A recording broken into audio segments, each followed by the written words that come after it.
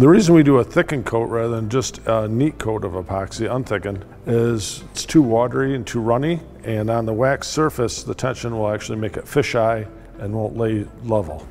To help prevent the epoxy from creeping back like this on the wax surface, what we've learned from experience is 3% of 404 mixed in and 3% of 406 by weight mixed in makes a nice viscosity for spreading, and then also it won't creep back.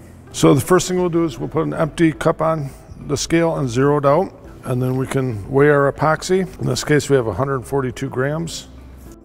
So we only need about 4¼ grams of 404 and 406. So we zero and add our 4 grams.